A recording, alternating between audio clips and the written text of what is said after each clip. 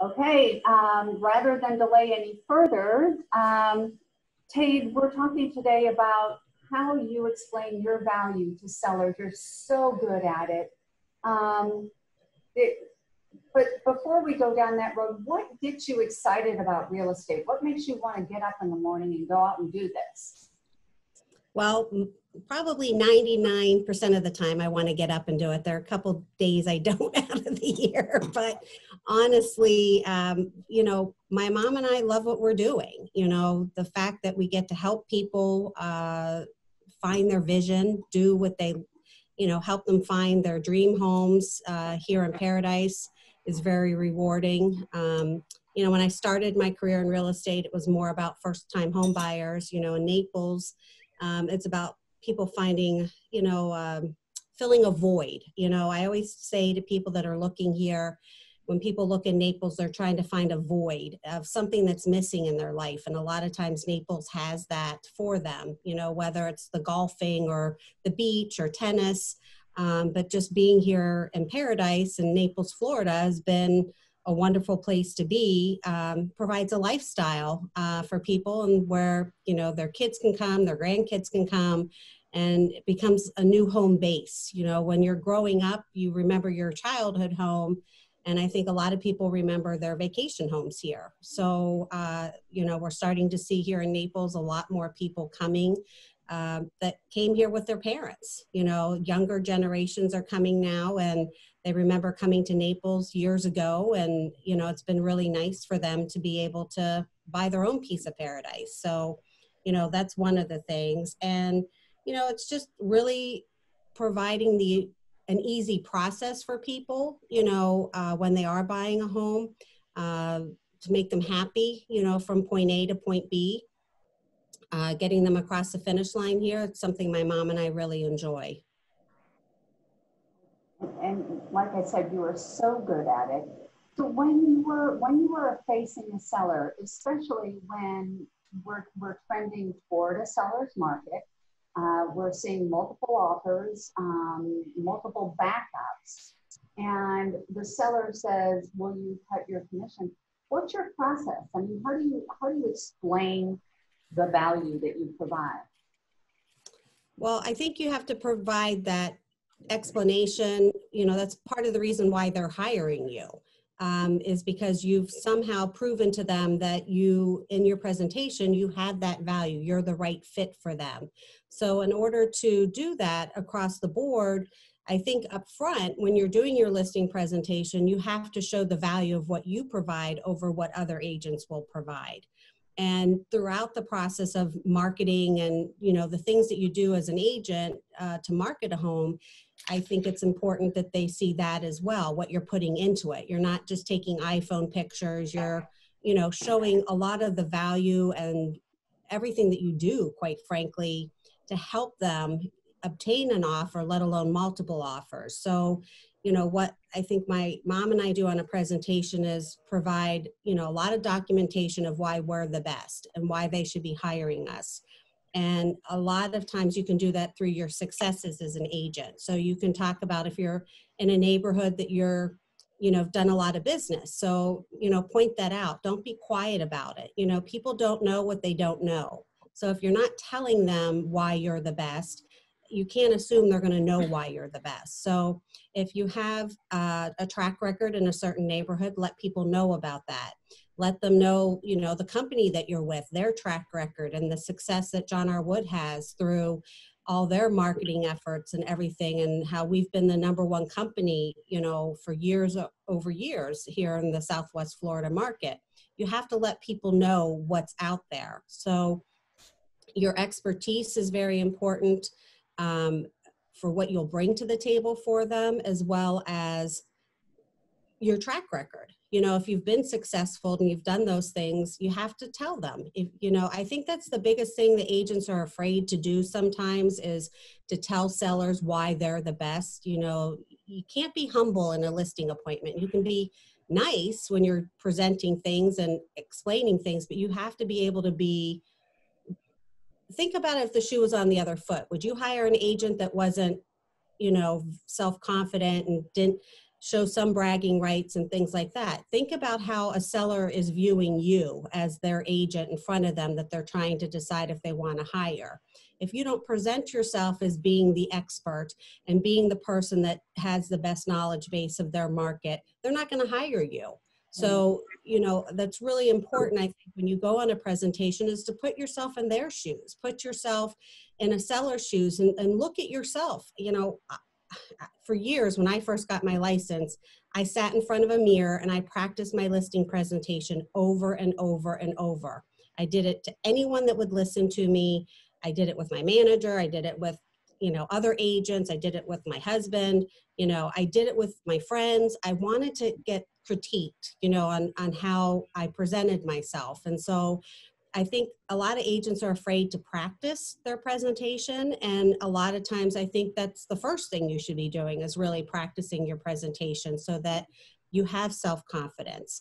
You only get one shot at a listing appointment to typically, you know, for a seller to make a decision. So you have to know what you're talking about for their marketplace, the statistics, you know. Mike Dodge has done a good job, you know, recently with all these market reports and everything like that. We always bring tons of information. You don't have to present all the information, but you'll see where the people's hot buttons are. So, you know, that way you're prepared, you have the information. You don't have to say, I'm going to come back, you know, let me get that for you. You can just kind of dig through your presentation folder and pull it right out for them. So I think that's important. Absolutely. And so when you're overcoming objections, I'm sure there are any number of objections that you're handling now, and you have different approaches to them. You know, for instance, well, so and so will take my listing for 5%. How are you? What are some of the common objections that you're experiencing right now in this market, and what are some of the responses that you have? Okay, so I think a lot of times the biggest thing is, and maybe we can all practice this together, will you reduce your commission? What is the answer? No. Everyone say it at one time. It's real simple. You know, no. You know, if someone says to us, and, you know, Jill, I see her on this, and Megan, who used to be a team member, I see her name was on here. You know, they'll tell you, they'll come to me and say, this seller wants to, and I'll say, go back to them and tell them no. You know, it's you, if you can't negotiate your own commission as an agent, you will never, ever, ever be able to negotiate a seller's price on property for them well. And if you are going up against an agent that, you know, cuts commission, or, you know, does reduce fees, we like to ask, who are we up against? Because I'll get every single thing I know about that agent before I go into that presentation. If I know they don't do, you know, multiple pictures, or they, you know, cut their commission, I want to know what all the things I'm up against are before I go into the presentation. So if I know, like, for instance, we're going on something in Gray Oaks or on the beach, and we're going against someone that, you know, we know does reduce commissions, you know, we'll look at, you know, how much do their listings sell for, list price to sale price ratios, you know, how long are their listings on the market, you know, being able to, you know, explain, you know, if you have a reduced, take longer, you know, for it to sell, things like that. So, you know, we've gotten pretty good, I think, at saying no, you know, to sellers. You know, a lot of times, you know, we've said to them, well, we can raise your commission. You know, you want to get your house sold faster or your condo sold faster, you know, we can do that too. You know, and here's why it's so important to have a full commission, so that, you know, we explain to them, listen, agents, you know, you remember, I don't know if any of you took a class years ago, but there was a guy going around that had the dollar bill, and he'd take a dollar bill and he'd tear it in half, and he'd say half is, you know, my commission, you know, the listing side, the other half is the selling side. And by the time he was all done, you know, the IRS got their piece, the company got their piece, marketing got their piece. There's a tiny little piece left in the dollar bill. So, I mean, not that you can take monopoly money because people get offended if you use a real dollar, but that's the kind of thing that, you have to give them the visual of what they're doing and asking you to cut your commission. Again, I think it goes back to self-confidence. When you talk to any top agent that is a good listing agent, they will tell you that, Morning, this is Lisa. that they just don't want to cut their commissions. That is something. Hi, Nancy. Okay, sorry. Okay, so back to the, not cutting your commission, the dollar bill example. I think it's really important to be able to stand your ground on why there's value for you as their agent. What you have to believe in, and I think my mom and I we totally believe that, our expertise, our experience, our knowledge base, our ethics, all of those things is what they're getting.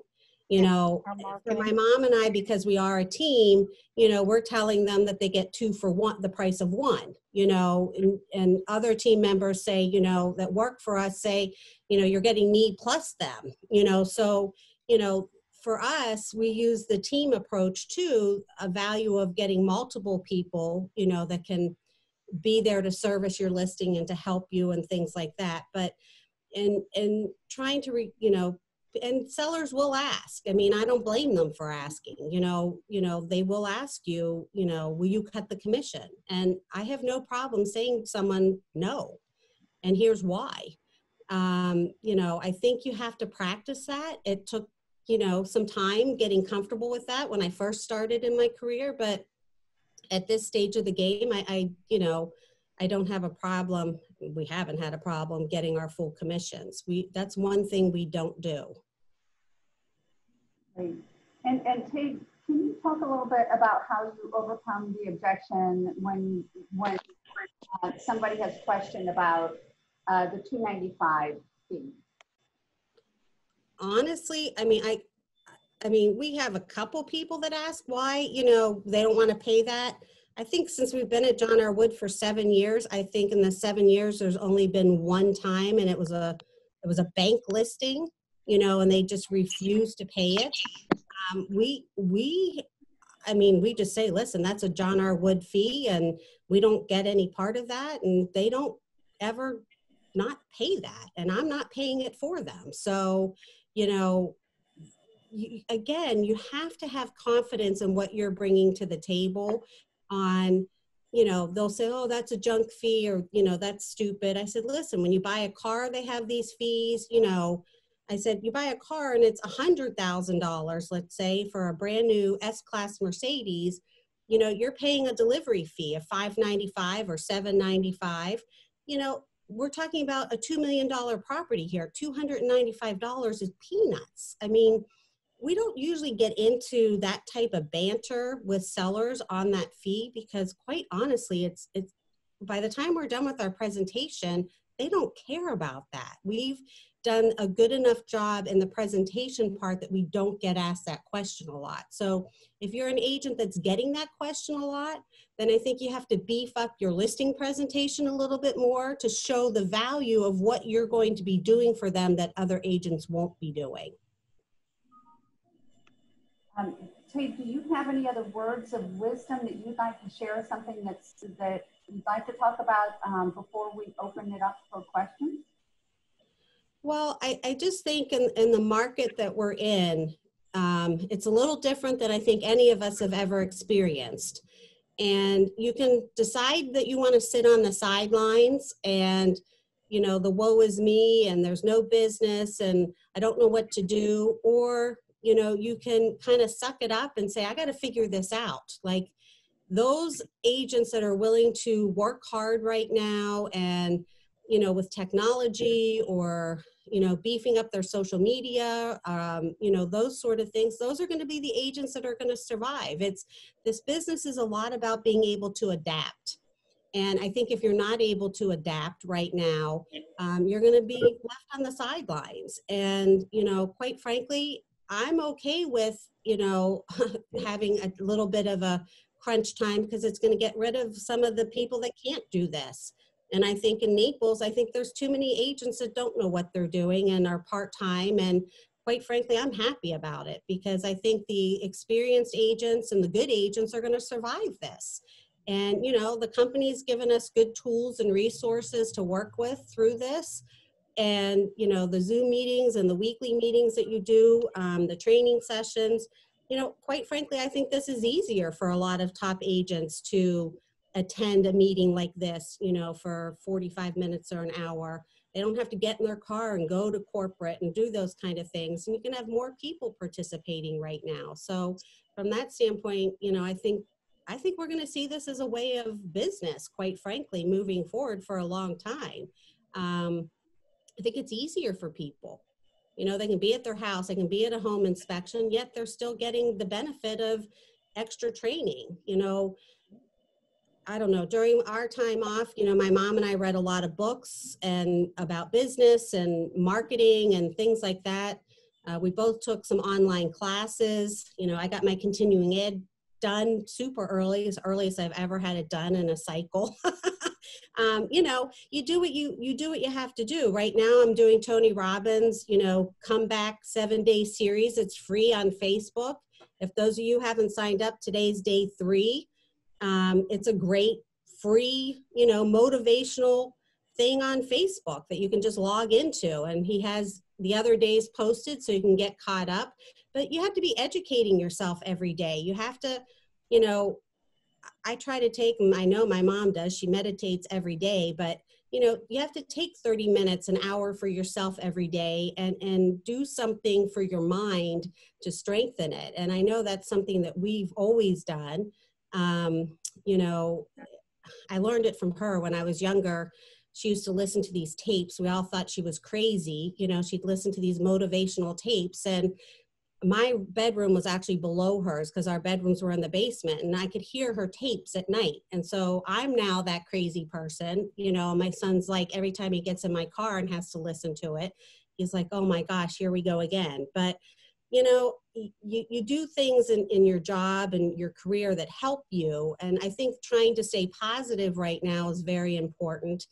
You know, we have a girl that comes in and she's like an energy clearer. So like if we get get stuck in our business, we have someone that, you know, we've used to do that kind of stuff. So, you know, we try to think outside the box and try to stay current. And, you know, right now with what the market is doing, you know, you got to work.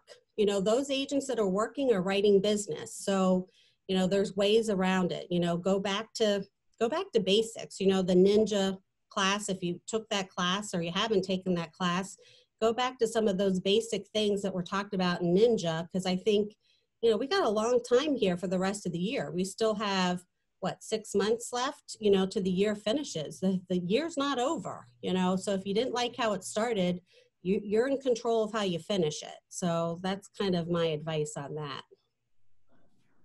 That is awesome advice, Tade. And if you haven't taken Ninja Selling, and we're having a class in September, hopefully that will be able to occur. You could read the book Ninja Selling by Larry Kendall and kind of get a head start on that. Who has questions for Tade? If you have questions, just go ahead and unmute yourself. And once you're done asking your question, please mute yourself again. Hey, Tade. Yes. It's Suzanne. I have a question. When you guys handle a lot of clients where you've done multiple properties with them. Yes. What do you do in those instances, especially when you have possibly multiple properties at once and they want you to keep cutting their commission because they're giving you all this business?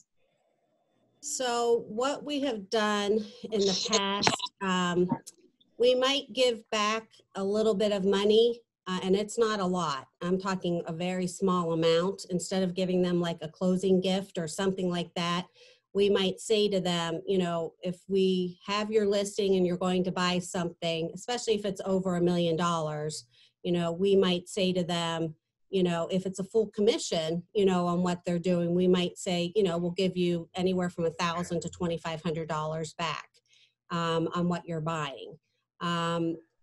That's only if we've had like really at least 4 transactions with them in a short period of time.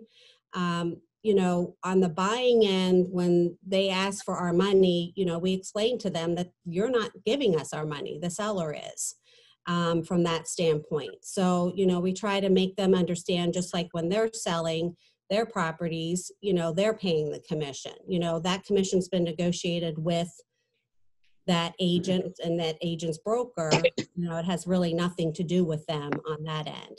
I mean, we've had a couple instances where the commission was cut on things that, you know, people have bought, you know, and we've said to them, you know, this is a reduced commission. I mean, we've had a couple times where they've said, we'll pay the difference.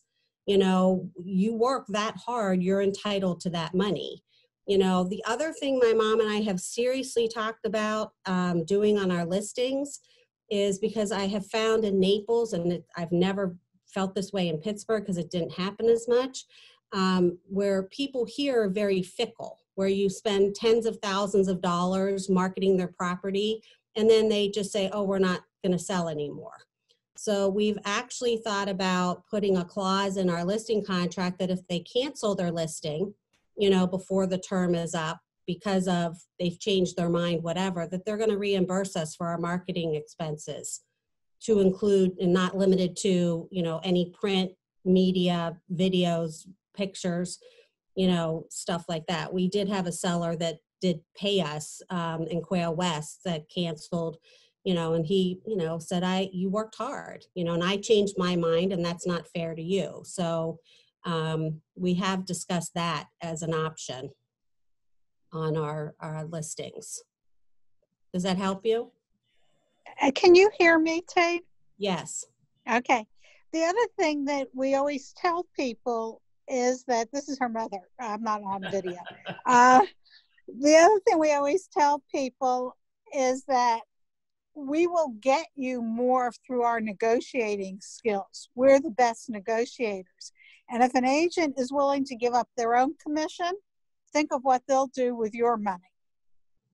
And we use that all the time. So we show our value too, in terms of, we don't have to do it because we'll negotiate the best terms for them on their purchase and on their sale. And I think that they have to see the value to that.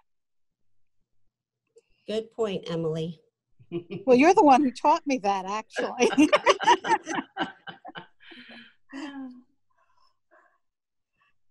Anyone else have any questions?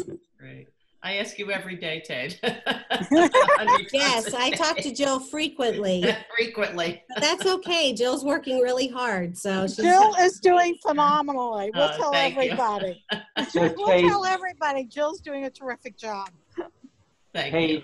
what, you know, the marketing keeps changing, and now with the COVID thing, you know, we're kind of in a different situation again. But what have you found to be the best marketing methods for obtaining listings? Well, right now, Phil, we're not getting as many calls as we usually get for listings, which is making us a little bit nervous that there might be a shortage of listings for the upcoming months in the fall. We historically have more people calling us. And, you know, my mom and I have been talking about this extensively the last couple weeks. So some of the things that we're doing, you know, we're really staying in touch with past clients. We're trying to tell them if they hear of anyone or, you know of anyone thinking of selling, to please have them call us. You know, we're asking for business, because I think when, you know, listings are fewer and far between, I think it's important to, you know, remind people. A lot of people think you're like so successful, you don't want to work with them, or, you know, you don't have time for them. And I think as agents, you have to remind them that you want their business, that you need their business in order to stay successful and productive. So again, it goes back to the basics of, you know, you got to ask people for help sometimes. But from a marketing standpoint, we've always done extensive photography. I mean, we spend more money, I guarantee, than any agent out there on our photography. We do night, we do aerials, we do videos. We've always done that. We feel that, you know, the picture and the video is super, super important. You know, one of the things, you know, that I think is important to have, you know, and summer months are good times for the company to do it. You know, I've said this before, Phil, you know, through marketing, we need to have better stock photography in-house at John R. Wood so that the branding message is the same for all these communities. You know, you have 8, 5, 6, 7, 8 agents working one community and they all have different pictures and they're not current. So some of the communities have supplied us with the most current photography, but I think as a company, it would be helpful to have better stock photography available to agents to use so that, you know, we can get to the 35 pictures in the multi-list, and some of it's branding about Naples, the pier. You know, if you have an old Naples listing, for instance, you know, have some current pictures of what Fifth Avenue looks like, what, you know, the pier looks like, things like that, so that, you know, the branding message is the same that we're presenting at John R. Wood. And Scott, you've done a really good job, you know, over time doing all those videos and everything you've done for the different areas. You know, I think, you know, whether it's Instagram as a company or yourself as an agent, you know, you got to put the messages, more messages out there on social media, because that's, people have a lot of time to be looking on social media right now. It doesn't cost you 1 cent. So Tade, what are you doing though to market to the sellers right now? Are you doing postal mailings, email campaigns, print ads? What are you doing in that regard? It's pretty much a combination. We still, the postcards, believe it or not, the just listed and just sold postcards, we still get a huge return on those. I mean, every time we do one of those, someone historically has called us in a neighborhood, you know, saying, you know, that they saw this. So we will probably always do that because we've always gotten a good return on our investment on that. The other thing is email. You know, we have email lists, you know, that we have acquired over the years that, you know, we're doing on that. And sometimes we send a direct letter, you know, a handwritten note. You know, if we've had a sale on a street, then we'll write a handwritten note saying, you know, we sold your neighbor's house in a very short period of time. There's still extra buyers. Have you given it any thought about selling? And we get a good response on that as well. But print, as far as, you know, the magazines and stuff like that, I mean, we do that just to keep sellers happy. You know, they want to see their houses. We don't get listing calls. You know, sometimes a seller, when we're on an appointment, will say, oh, we know you guys. We see your ads in the magazines. So it's hard to qualify if they actually called us because of the magazine. I just think it helps cement to them that we are a top agent and we will market their home for them. Builds the brand. Yes. Thank you. Uh-huh. Bonnie, you're on mute if you're trying to talk.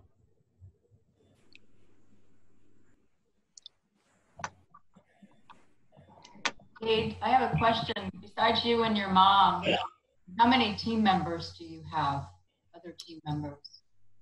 Right now we have team members. We count team members as agents that are actually working underneath of us. So we have Jill Hall and Ray Corrett, who are team members, and Teresa McLaughlin, who's another team member. And then Mary Lena is our main secretary office manager. And then Louise Backus is her helper in the office. Thank you. But my mom and I primarily do, I'd say 90% of the showings on all of our listings. If it's a last minute and we're already booked, then, you know, Ray might help us on a showing. Jill usually does all of her own showings on any listing that she may have. And if she can't do it, my mom and I will back her up. Hey, Tate, it's Megan. Hey, Megan. I just wanted to say to everybody out there that for someone who worked with you guys for many years, that your input today is invaluable. I think that I'm the agent today because of the tutelage that you and your mom gave me. So I would say to everybody to definitely listen to the message that you just sent, because it's really important and you guys are great. So I just want to say thanks. Oh, you were great to work with. Well, you guys are always the best. I Can I am. try again? But I Can have you to hear say, me? and Can congrats, you hear me Joe. now? Oh, sorry. Go ahead, Megan. I just wanted to say, and congrats to Joe. That's awesome. You guys are great. I have to sign off because I have to go show property, but I just want to say thank you, and you guys are the best. Thanks, Megan. Thanks, You're Megan. welcome. See ya. Can you hear me now? Yes. Oh, thank goodness. Sorry. Anyway, Tate, I loved your suggestion about the stock photos. I think it's really important, and I hope that that'll be a possibility. It also reminded me that I would like to see us have a more special presentation folder. In the past, we had solid navy or solid green with a gold logo in the center, and I just felt that they reflected the type of company that John R. Wood is. And I know right now the image of the globe is like a subliminal message to the people that we're meeting with.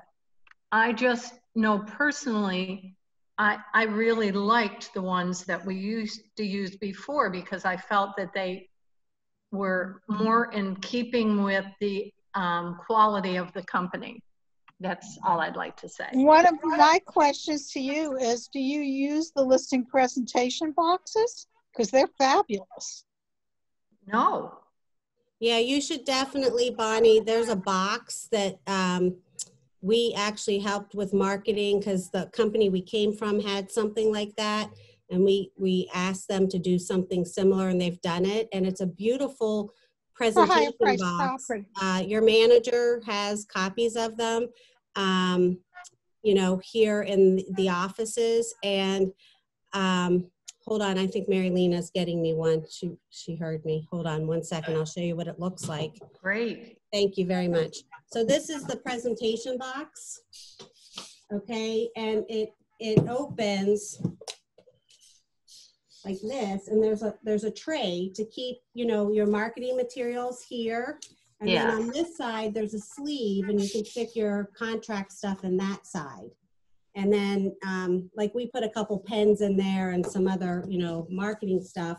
And it kind of has this tab, you know, here on the side that just magnetically closes. We use this on every listing presentation, and Phil laughs because I ask for it back when we get the listing because they're expensive. And so my mom and I, being past management, we know how expensive these things are. So sellers always give them back to us, and we reuse them. So, you know, we take this on every single listing presentation we go on, and we have found it to be very, very useful.